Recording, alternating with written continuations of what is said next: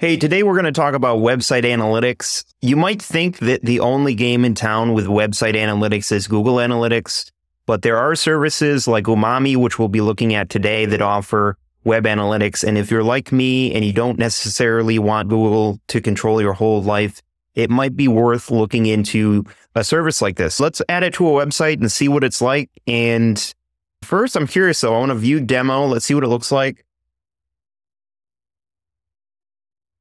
So the dashboard is nice and clean. There's different filters here for date range. We have page clicks. We have refers, so links, like origin links, I believe that is. We break it down into OS, device, browser type. We got a map. So pretty much everything, for the most part, that I look at with Google Analytics is here. Let's go through some of the features here. Simplified analytics. The dashboard was super clean. Own your own data. So you can use their cloud service, or you can do a self-hosted Umami server. So you can actually host your own analytics server, which is pretty cool. Data privacy. So GDPR compliant, which is awesome. Let's get started. Let's add it to my current portfolio website. So just log in here. So I'm going to add a new website. I'll name this portfolio.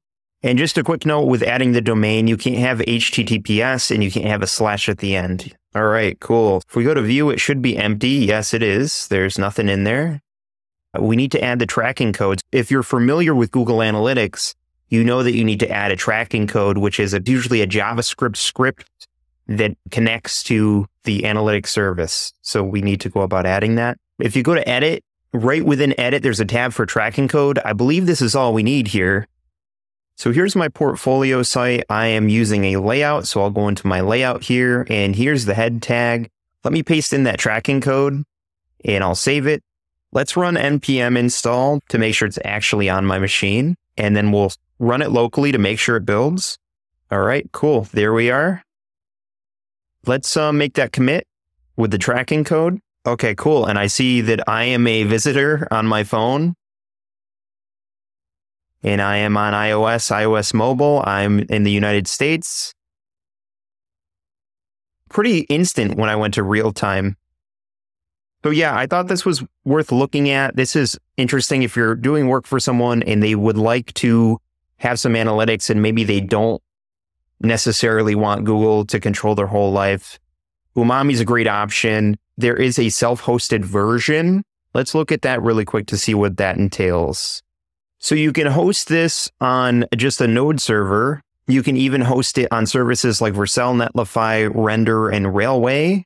So you can even go the next step further and set up your own server. And that way, all of your data is completely yours. And you can have that analytics data that people want, that businesses want, to see where people are coming from, see what pages they're going to, and seeing kind of what they click on. You can create reports. Let's see what it looks like to create reports. So there's funnels, there's insights, there's retentions. So you can query different inputs here.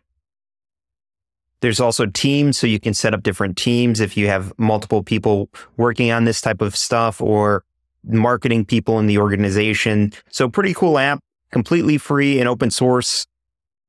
And it's an alternative to Google. So I hope this was helpful. Like and subscribe this video if you learned something new, if you learned there's an alternative to Google out there. Thank you so much for watching. I'll talk to you in the next video. Have a great day.